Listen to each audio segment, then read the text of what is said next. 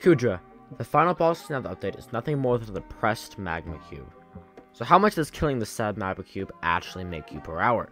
Well, I decided to murder Kuudras for 10 hours, and I'm going to be telling you what loot I ended up getting from the mass genocide of these monsters. And if you like money just as I do, there's hope for you. Just comment your best joke in the comments, and the best one will receive 10 million coins if this video reaches 500 likes. However, if you aren't a gold digger and want friends instead, well, too fucking bad. You're a Skyblock player. What do you expect? You'll just have to settle with making friends with the subscribe button. When doing Kuudra, there is 2 chests. These chests can contain a variety of things, from armor sets, to god tier books, to absolute shit. In addition to dropping all that, you can also get attribute shards, which range from absolute dog shit enchants that no one would ever use, to insanely good enchants that would boost your damage 3-fold, or make you get ridiculous amounts of mana. There's also an incredibly small chance you can get an iron axe called the Enrager. And by incredibly small, I mean 1 in 400,000. Or that's still a higher odds of you ever touching grass, getting friends, or finding a girlfriend. So you know what? You might as well go for the iron axe. In order to get into a Kuudra run, you have to pay 100 to 200,000 coins to get into hot or basic tier of Kuudra. You also need Kuudra keys in order to get the boss. There's 2 ways to get them. You can either mass genocide wither babies and then sell the wither babies for keys, or you can mass kill mini bosses and pray that they dropped a key out of their burning corpse. Either way, Kuudra keys were essential for doing this. Now, when doing hot tier and basic tier, there is almost the exact same loot, except hot tier has a higher chance for the better attribute shards and the more wanted items such as molten gear or the holy grail, the Inferno book. However, it's also a lot more difficult and requires you to shoot white things. And no, these are not kids, and no, they're not in a school, so you can go away now. Now, in order to shoot these gas, there's a bunch of things you can do. However, most people use Tarantula boots in either a Juju, Venom's Touch, or Terminator. All of these work, and I highly recommend using this gear if you are going to be doing Kuudra hot tier. Otherwise, they're all going to yell at you, and you're going to end up getting kicked, and no one likes that. For these runs, I'm going to be using 3/4 Storm with Wither Goggles, an Iron Staff, a Blaze Rod, and the Necromancer Sword because hey, bug goes burr. If you don't know what I'm talking about, I'm talking about Mana Vamp not really working, and me taking a lot of damage, and then regaining full HP with a single click, so bug broken. Also, I'm giving away most of the money I get on my Discord server with events every single week, so go and join that, link in description. And now let's get into the footage of me sitting on a cannon and shooting a wither upside down for 10 hours straight. I think you'll love it. Bingo. Kuudra dead. And Molten Bracelet. Easy. Easy Molten Bracelet.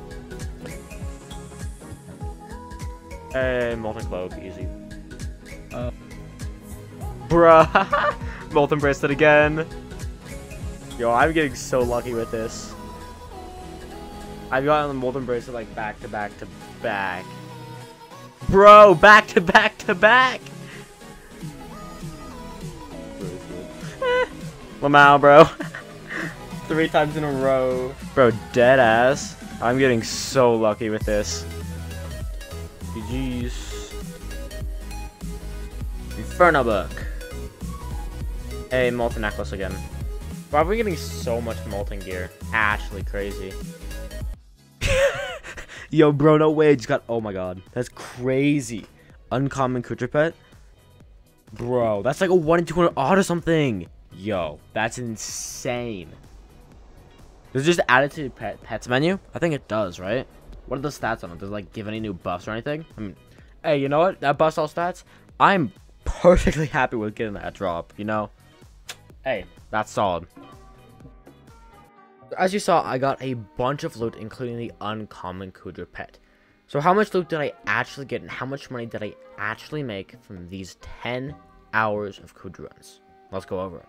Starting out with enchant books, we got 27 pieces of strong mana tier 1 and 3 pieces of strong mana tier 2. For mana vamp, we got 35 pieces of tier 1 and 4 pieces of tier 2.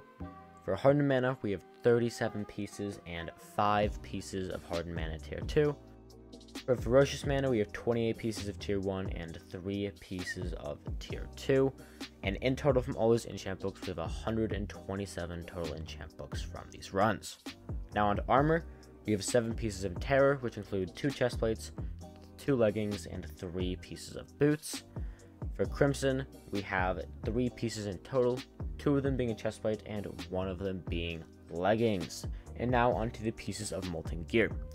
We're able to obtain 2 molten belts from these runs. We're also able to get 6 molten bracelets, 3 pieces of molten cloak, and 4 molten necklaces. So in total, we got 15 pieces of molten gear. Now onto attribute shards. In total, we got 173 pieces of attribute shards. And instead of breaking these individually, I'm going to break them up by cost category. Starting off, we have 23 shards worth 1 million coins. This includes breeze and mana pool.